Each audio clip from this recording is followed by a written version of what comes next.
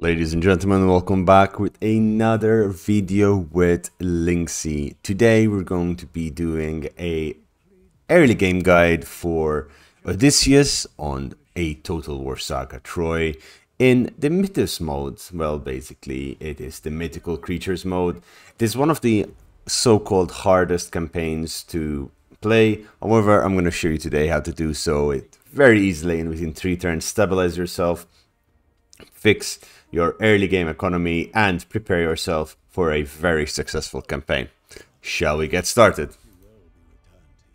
You start in the region of Ithaca with a rather decent army. Sadly, you start with Sirens, which are utter gobshite from what I tested them with. You could do some microing with them. They're semi-decent at missile damage. However, they're flying and they get picked off rather easily. So I kind of get rid of them after the first turn. If they die, I don't care. They're a waste of resources. You want to go to pick your spy, go to Krentoy and carry out the Murmurs of Sedation. This works 50% of the time, so you're going to be absolutely fine of just even restarting your campaign if you want. That weakens that garrison significantly, and in Legendary you're going to want that. This is the first fight you're going to have against Thestyos, and you're just going to fight it. You can auto-resolve this, you can fight it. I'm going to auto-resolve it to show how simple and easy the early game of this campaign can be. If you fight it, obviously you're going to get much less losses than this, but of course this is up to you. Auto-resolve the battle and you actually win the fight. Get unit replenishment because you're going to need that. Again, if you fight this, you're going to take way less losses.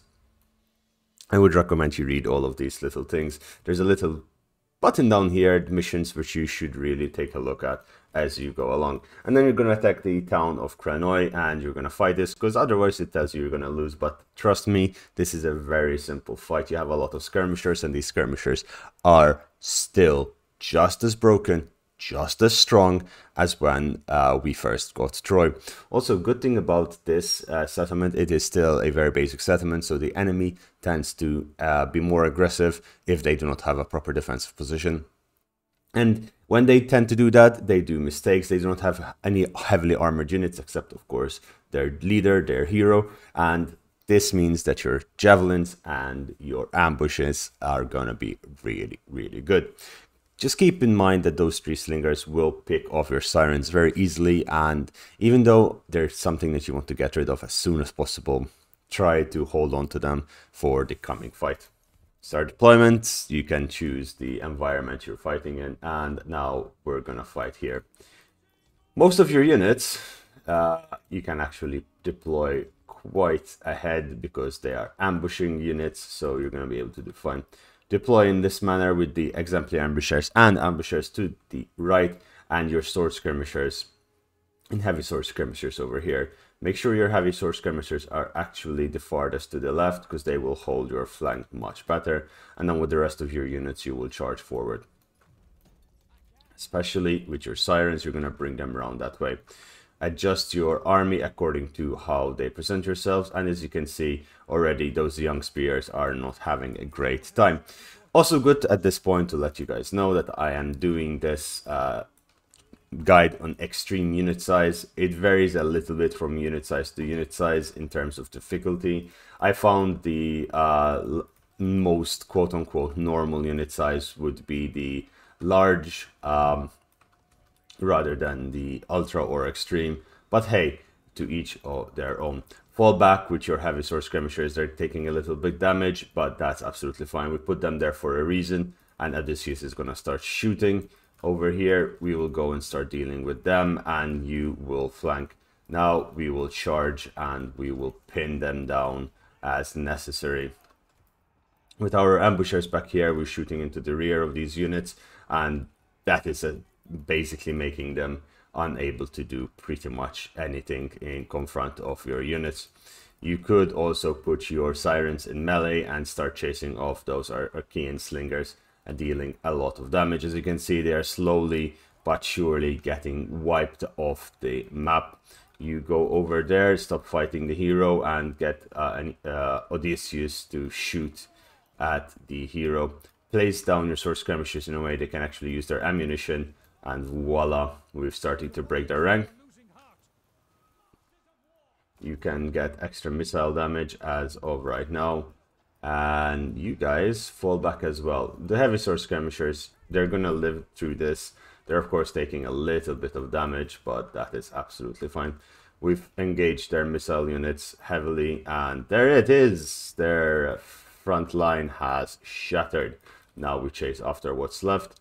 And actually, you three charge at them, and you keep shooting at him. We're basically chasing off their arcane slingers. The AI has skirmisher mode on, meaning that once you have skirmisher mode on, they will keep running if you run towards them. And with a flyer unit, that is just absolutely brilliant. The sniper Odysseus is going to keep doing a lot of damage. And why are you not running? Run after them. Those guys are pretty much gone for. Just go and finish them off. They're down. And you charge over here to deal with them. And that is the first proper fight, and honestly the only fight that you have to do to stabilize yourself in the early game. Okay, let's go support Odysseus. Those guys are broken. And the good thing about these guys, they fire while moving forward, so they are going to do a lot of damage. Okay, Odysseus is taking a little bit too much damage for my liking. Okay, let him run away, and boom. Ambushers are always going to do well. We lost a little bit more than I would have liked, but that is absolutely fine. I'm going to take a moment to point out how many kills the ambushers got. Getting more of those is going to be really important, but at the same time, the heavy sword skirmishers and the sword skirmishers, they're the MVPs here because they held the line while doing a tremendous amount of damage. You're going to want to occupy, not loot and occupy. You want this region to be as stable as possible. It is your home region after all. And of course, good old Odysseus leveled up. Now, I would recommend that you give him damage resistance and extra movement speed, as you never really want to get him mounted. You can mount him on chariot, I believe. Let's see. I believe you can mount him on chariot, but you don't really want to do that. So get cheat Hades so he can run away faster and get more damage resistance, which is essentially ward resistance for all of you Warhammer players out there. Now at this point, you're going to want to just put 3 sword skirmishers recruiting. You cannot recruit ambushers as of yet. Click on Ithaca and you're going to be able to see what you can and cannot do. You want to be able to get to heavy sword skirmishers and eventually warriors of Ithaca, which are the ultimate ones, but that is going to be in the long game. Sword skirmishers you can get ambushers you can get from over here, I believe. No, those are island skirmishers. So you can get the ambushers, which is what you want in the long term for your army as a hit and run army. You can get them if you build a military camp, which is a main building in the main settlement, the provincial capital. I used to think they were able to be recruited as well from smaller settlements, but it seems to have changed. But yeah, you'll be able to build that very shortly as soon as you get up to your next settlement, world settlement, the Citadel, which you're going to need a little bit of population growth, but you'll get there, so don't worry too much about it. But keep them in mind as you go along. Now, this is important. You have stone, you have food, and you will have bronze. The one thing you don't have is wood. So you're going to go on royal decrees. This is your research. Your research is going to be really important. And you're going to notice that you have royal timber. Now, something you could do to cheapen the cost of everything is to essentially go military architects and to go military builders. This allows you to build military buildings faster. And also get the craving for conflict, which is going to cost you 300 gold. However, what I highly recommend is you go either for the royal granaries. That extra 280 food is really nice, and it gives you the public service down the line, which is 4. The other option is to go for treasure hall, which gives you that extra 20 gold, which allows you to trade and get the good stuff, plus also giving you bonus to your units. I prefer growth over everything else in the early game, but as soon as you finish the royal granaries, get the treasure hall, get this royal stone. Those basic resources you're gonna need, because damn if it's not hard to get resources going. Now, since we're almost finished with turn 1, it's also a good idea to take stock of where you are. You currently have someone who really does not like you up here in the north. You have the Curites in the Balkan area, they're gonna not like you at all, but most probably they will not send assaults towards you. And if they do, you can hold them in Ithaca with a relatively small garrison, as well as a small army that you decide to put there. That's gonna be an important thing to keep an eye on, not necessarily worry too much about. Your real worry is you want to finish this guy as soon as possible. The Teleboans are a pain in the ass if you let them grow. They will keep sending armies and they will keep trying to take over your entire region. So just go down there and wipe them out, and that's exactly what we're going to do. Then as you look across the sea, you have two factions. You have Elis here and you have the Ionians. These two factions I highly recommend you wipe out. The Elis, they don't personally dislike you that much, but they will kind of be pissed with you if you decide to take out the Ionians, which I normally take out first. And I also would like to take out the Curites eventually, and this gives you a good staging ground to go either which direction. Plus it also gives you a good idea and a chance to get in contact with the Corinthians and the Mycenaeans, who are your allies. Corinthians you might need to wipe out to trade with the Mycenaeans and with all the other factions that are your friends. You can build something, and I recommend you build the grain carts, as that will give you a little bit extra food and growth in this region, as well as keeping everything nice and spicy.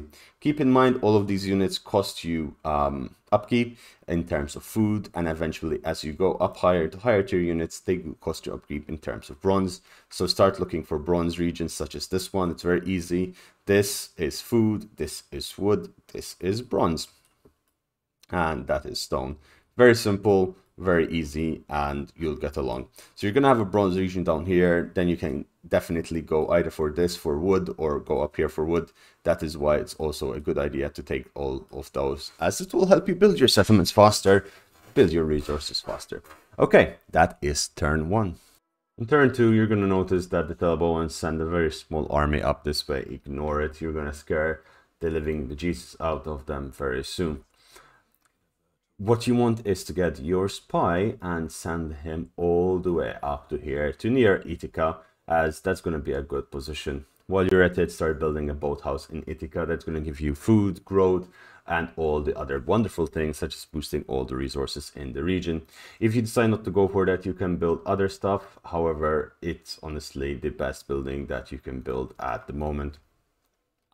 With good old Odysseus, you're going to put him on forced march, and you're just going to go to town, trying to get as close as possible to the city of Hire, and you're going to be able to get there relatively easily.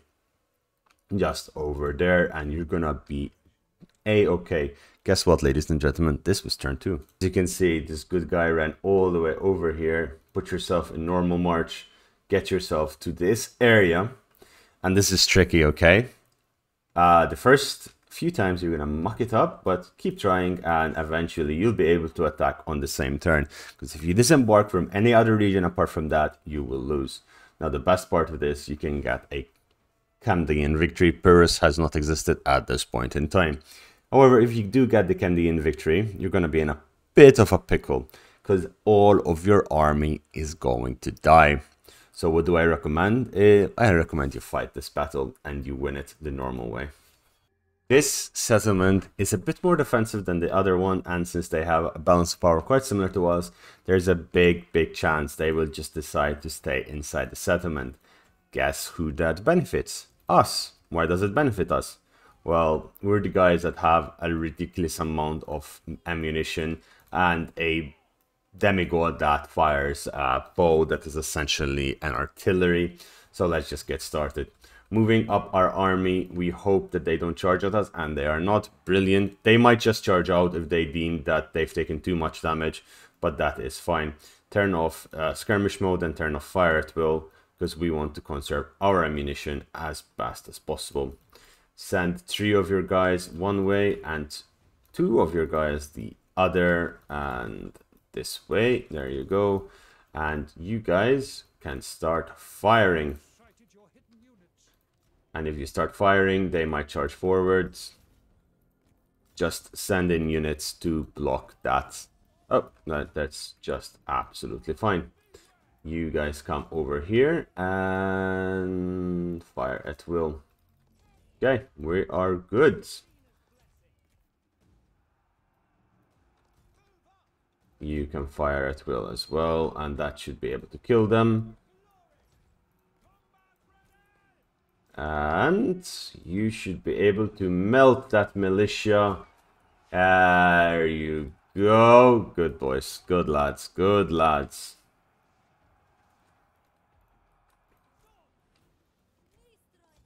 They're trying to shoot our little guys there, but we're fine. This is also, you come over here and start shooting into the sides of these guys.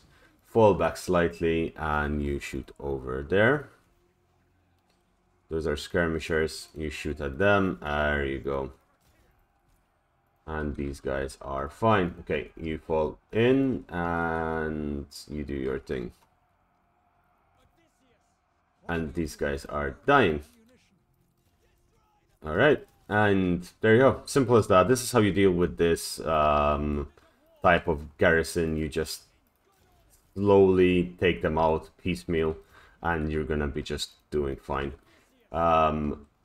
This is what I mean about Odysseus, by the way. If he manages to land a shot, you should see like 12 of them just die. Come on.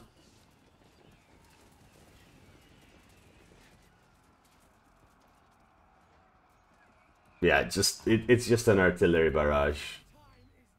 And if he gets it at an angle that is very good for him, he's gonna do really well. You charge in. Oh, we killed our harpies. We let them in there. Go in there and kill them. This blob is dying. Okay. And you go capture the settlements out there. Because, hey, isn't that what you do? We've captured that. Brilliant. Alright. You go over there and you come here. So we shoot into the rear of this. Oh boy, those poor sword skirmishers. They're shooting to their heart's content. They're coming in. Okay, you come back here and you shoot at the rear of those. Go in. And I need the islanders to go there.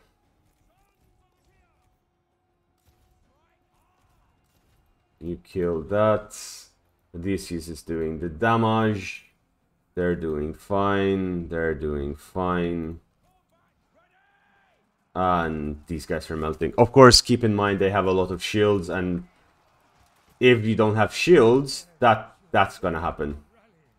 That's gonna happen, and they're gonna get speared from the rear. Like, this guy just got so many kills just from shooting at the rear of that. And just melted everything over there. Just charge and fight for the center. That will give them a pause. And I'm gonna need you to go up there. Make sure they run. And you shoot at that. You run away, because I don't want you to die from friendly fire.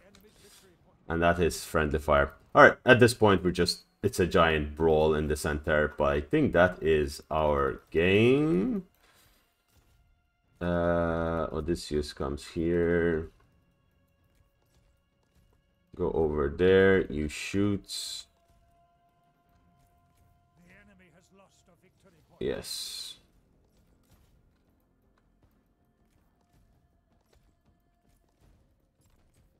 $200 kills, not bad. Not bad at all. Beautiful. And I mean, we got the victory point, we're getting the defensive positions. And that's it. And congratulations, this is all there is to have a really good start to a campaign with Odysseus. Now, from here, it is up to you where you go with this. You start here on the islands just off the coast and you decide where you're going to invade. Are you going to invade up here? Are you going to invade Are you going to invade the Kutarays up here with their beautiful coastal settlements and throw yourself up to conquer all into the Balkans, travel overland through the Balkans, through the mystical lands up this way, find giants and other great mythological creatures, so then you can go into good old Thracia and prepare to ambush the great city of Troy itself? Or are you going to take a longer route, conquering the coast of Greece and get all your allies under one banner, unifying their forces and getting your strength to Cloud 9? It is up to you to decide what you do with this. Now, I highly recommend that you do stabilize yourself by conquering this region all the way up here and start expanding concentrically, meaning you take a layer, you stabilize, you conquer a region, you stabilize it, you build it up, and then you move on forward. Keep in mind that you're going to also have to deal with the quest lines to get the mythical creatures on your side. Great hunt for either the Griffin, the Cerberus, or the Hydra. With Odysseus, I think the Griffin or the Hydra are the best, because the Hydra has a lot of poison and magic that slows down the enemy, whereas the Griffin is able to have flight and run around the battlefield doing dive bombs into the enemy. Especially the Sir Griffins are incredibly strong. We'll see them later in another video, so keep that in mind. Now finally, something that we should have a small discussion about, and we'll do so in depth in a much later video, is administration. Administration is the new upkeep mechanic that allows you, think of it as supply lines, that allows you to not expand too fast and control snowballing. I have not yet experienced this to the maximum, so I have not yet taken it up all the way to administration tier 10, which is 421, but I found it to be quite enjoyable in the sense that you understand what and how your administration is going to go up. It does tell you what buildings, what abilities, how many settlements you have causes administration, and it will tell you also, for example, generals, units, and settlements all increase administration, and each administration tier has a bonus and a negative. For example, the current bonuses, we have no extra burdens to our cost because we're such a small kingdom. Yet at the same time, because we're such a small kingdom, administration is very low. And by extension, our research, which is administration, is going to stay low and royal decrease, and this increases and changes accordingly. When you are at full, you have a replenishment cap which is increased, you get more efficiency, you get more recruitment capacity, and all of your units cost a ridiculous amount extra. So keep that in mind when you are expanding, and make sure that you are ready for the next tier, because this can be like taking a carpet right underneath your feet and falling down, collapsing your empire because you have not planned extensively for it. Ladies and gentlemen, I hope this guide was useful. If you want more videos on Troy or other Total Wars or any other game that I fancy at the time, please do subscribe, and I will see you again very shortly. Take care and goodbye.